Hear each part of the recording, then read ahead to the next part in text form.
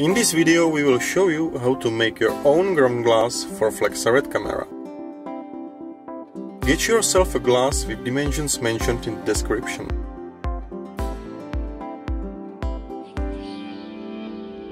Next, you will need a silicon carbide with coarseness of 400 or 600 microns. When you will use 400, you'll get bigger contrast and lower brightness. If you use 600, you'll get lower contrast but higher brightness. Pour a little of carbide on clean glass desk and add a few drops of water. With grated mesh, start greasing one side of prepared glass.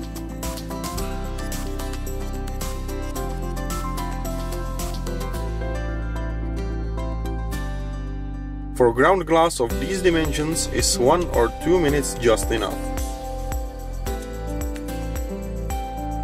For cleaning, use clean water. Congratulations! You have made your own ground glass for nearly $50.